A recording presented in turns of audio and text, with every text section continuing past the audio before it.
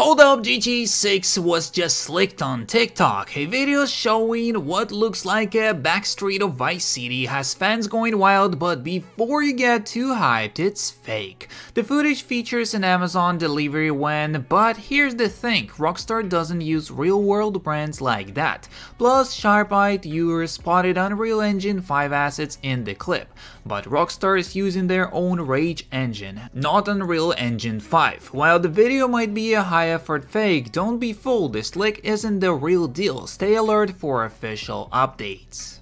But now we're gonna look at some real information that we have and some theories and suggestions on this video. First of all, we are starting with a theory for what they'll do with the Circo Loco records. For those who don't know, Rockstar has a music label called Circo Loco, and they have been putting out some pretty great house music with some pretty big artists all year, big in their respective genres, which is mainly deep house. This isn't even music for GTA fans, it's super big house music for DJs. Half of my DJ friends know these songs and had no idea they were released through Rockstar Games, lol. So obviously, Circo Loco is going to have its own radio station with its songs they've been releasing all year.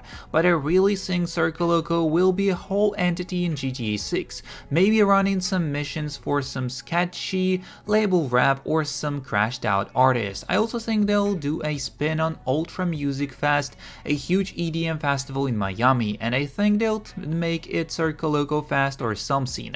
Obviously all speculation, but given how seriously Rockstar is taking Circo Loco, I feel they have plans to tie it into the GTA somehow, especially given how big house music is in Miami. Surf has been talked about before, but I've personally never seen anyone mention this. Had to repause this because I added in some links to Circo Loco music and Automod clapped me, so you can just check it out, check out the links down on the Reddit and check out for more. Next up we go for weaponized Lucia art, and this one looks amazing. And I feel like the closer we get to the game release, the more art and more interesting stuff we will see. Because if Rockstar do not deliver, fans will deliver for sure.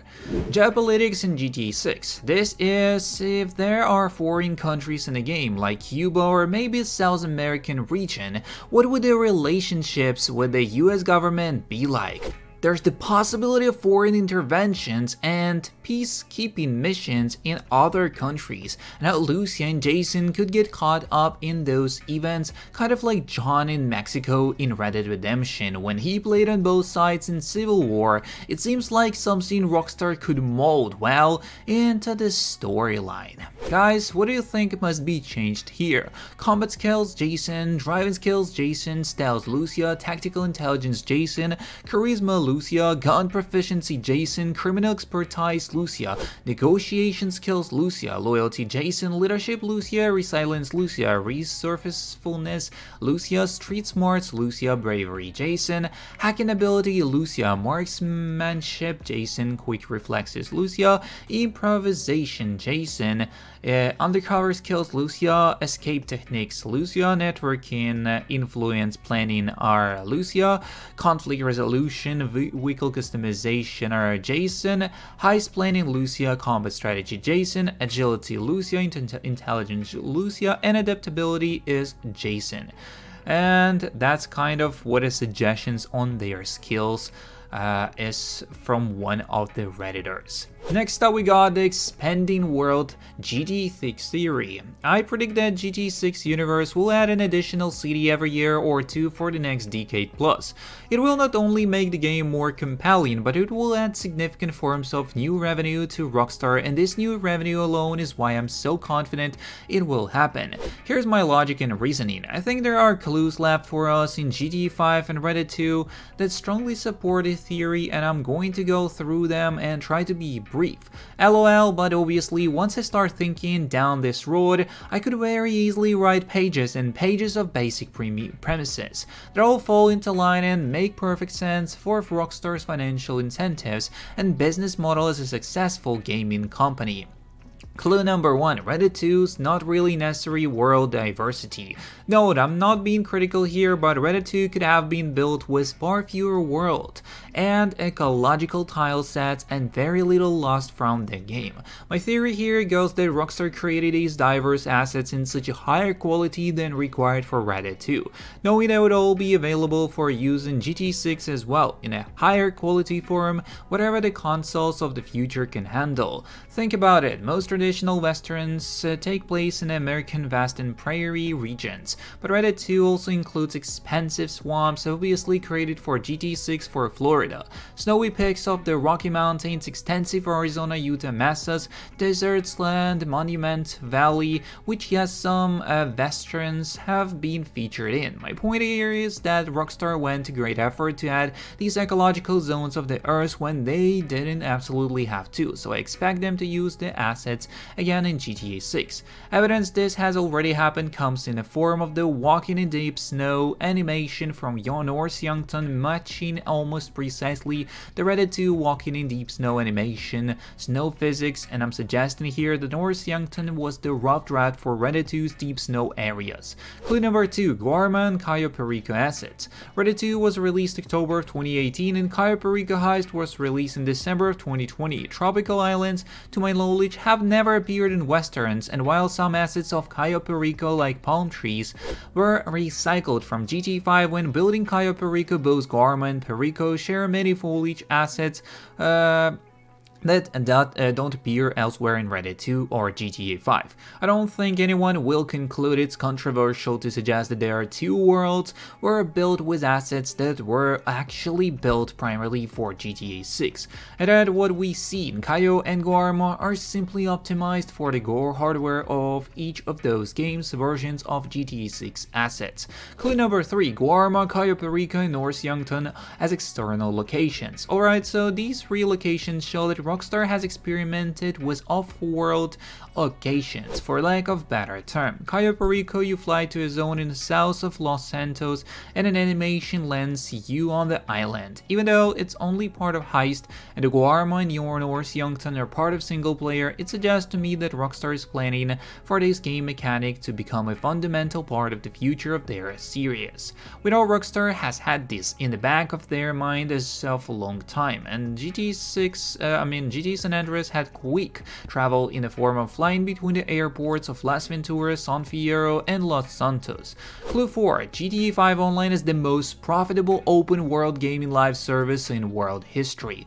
Why does it make so much money? The constant streams of DLC highs, multiplayer modes, businesses, random events, collectibles, payphone hits, time trials, new vehicles, new weapons, properties, and seasonal holiday events. I know this one isn't controversial at all, but let's take this to its next logical conclusion. New free roam cities with their own properties, businesses, and possessions. Okay, now let's talk about Rockstar's motivation. Why do you do this? Answer, because it would be awesome and that means money from Rockstar.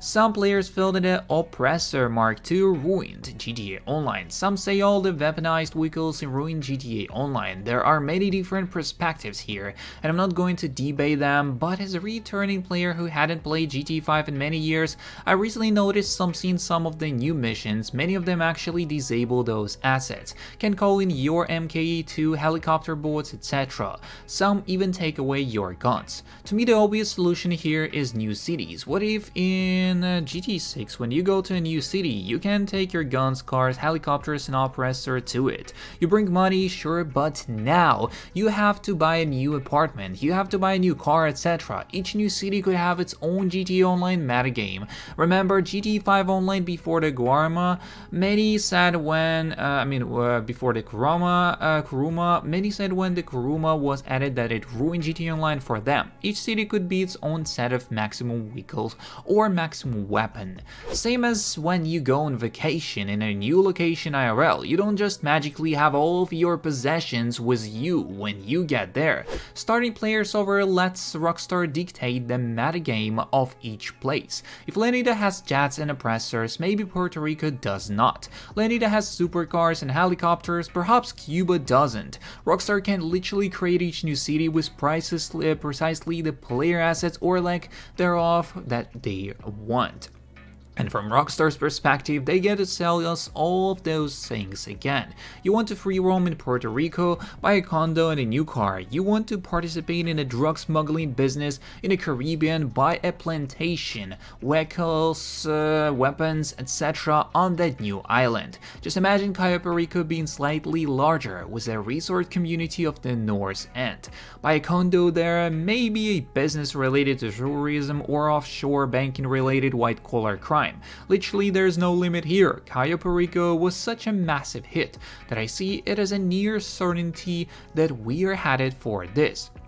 So my predictions on likely locations in a GTA 6 expanding universe: Puerto Rico, Cuba, Caribbean.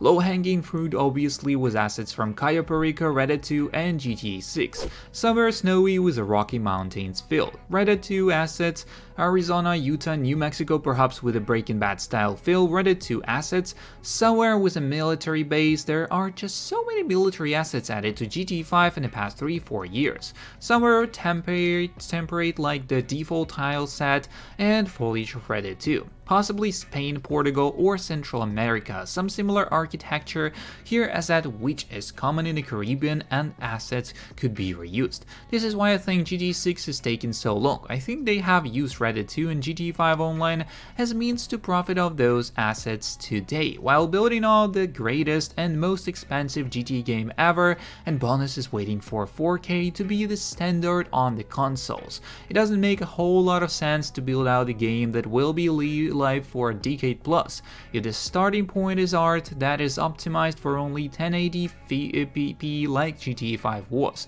My prediction on when the first new city will drop in GTA 6 is 1 year from the date of the release of GTA 6 Online. And it will be fun to see how much of this prediction comes true, and I'm super excited about the future of this game series. And back to the leak. Just the next GTA 6 leak on TikTok Reel. A new video on TikTok is starting to make the rounds for showing supposed footage of GTA 6. Since revealing GTA 6 late last year, Rockstar Games has yet to follow up with a second trailer or any additional footage. When this will change remains to be seen. In the absence of this though, fake leaks are starting to pop up on social media and elsewhere. The latest is a high-effort leak that is fooling some Grand Theft Auto fans, but it is indeed fake. The leak, which can be seen below, features what looks like backstreet of Vice City, complete with lots of graffiti, cars and palm trees. At first glance it looks like it could be from GTA 6, but there are some giveaways that reveal it is fake. First of all, there is what is supposed to be Amazon delivery when.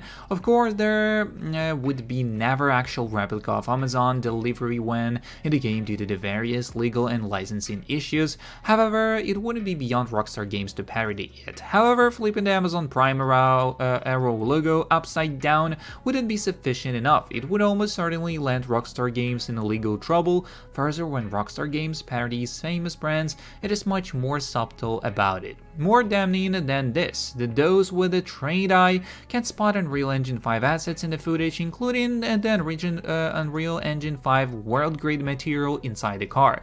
GTA 6 is not being made in Unreal Engine 5, but Rockstar Games' own Rage engine. So while it is clear a lot of effort went into this fake leak, it is nothing more than a fake leak. To end this, it is not the first fake GTA 6 leak, and it won't be the last one, but it's receiving more attention than previous fake leaks. But that is just because it is more believable than these other previous leaks. That's all the information we got on today's video. Don't forget to subscribe, like and share. See you in the next one, and peace.